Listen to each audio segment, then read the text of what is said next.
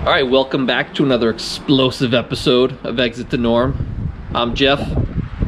I'm not Jeff. And I'm not Jeff Jr. So we were checking out an article actually about the top tourist traps in each state, and we came across one. It says it's the Redstone Rocket Replica in Concord. So we're going to check that out. But there's also another rocket here in New Hampshire that we're going to show you. Is it this? I'm thinking? No, it's not that one. So before we show you the real rocket, make sure you do like, comment, and subscribe. Alright, let's go check out both.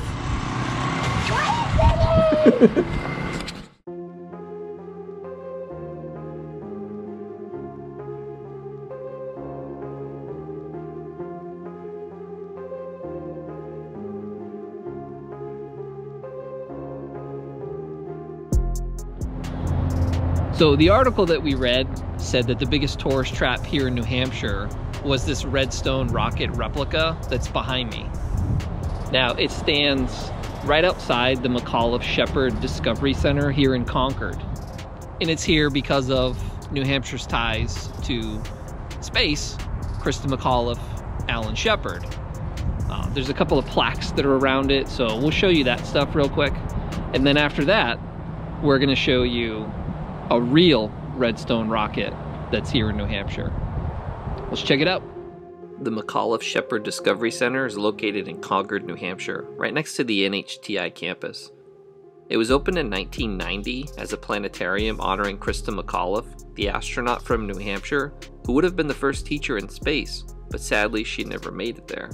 She perished along with the other 6 members of the Space Shuttle Challenger on January 28, 1986. The location increased its offerings in 2009 when an Air and Space Museum was added.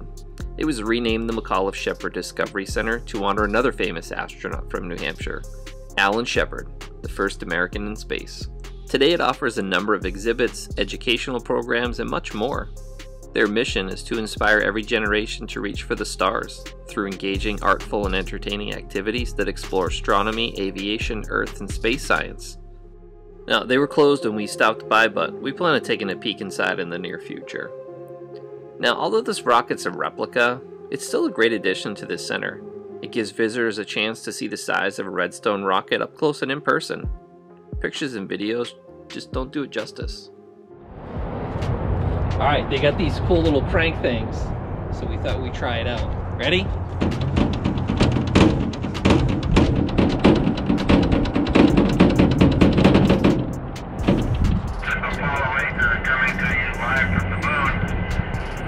Flying over at 60 miles altitude for the last 16 hours. Food is a different thing to each one of us. No, my own impression is that it's a vast, lonely, forbidding type. Jim, what have you thought most about?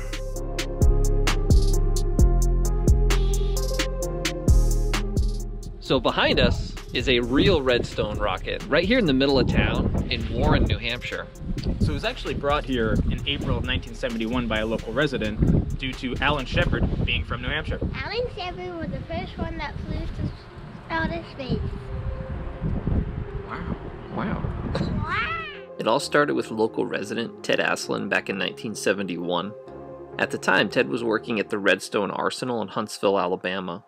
When the government moved on to newer technology, the Redstone was obsolete and just basically became military surplus. Ted wanted to do something with one of the missiles instead of just having it sit in a field somewhere to rot.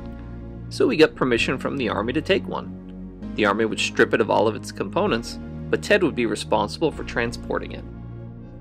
The Redstone's an important part of U.S. history. It was the Army's first medium-range ballistic missile. It then went on to play a key role in the early years of the space race.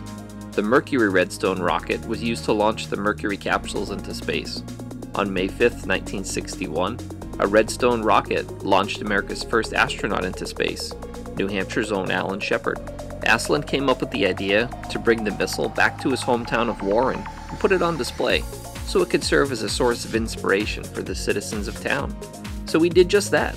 He rented a truck and drove the Redstone from Alabama to New Hampshire.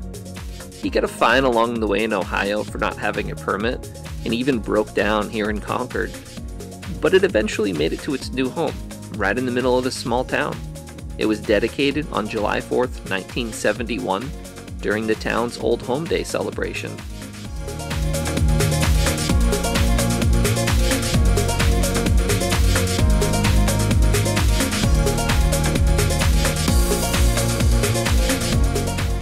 A real redstone or a replica redstone, it doesn't matter to us. They both serve their respective purposes here in the Granite State, and that is to educate.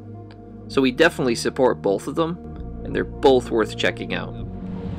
Thanks for blasting off with us here on another episode of Exit the Norm. Make sure you do like, comment, and subscribe, and let us know down in the comments what the biggest tourist trap is around you. Can I fly a rocket today? No.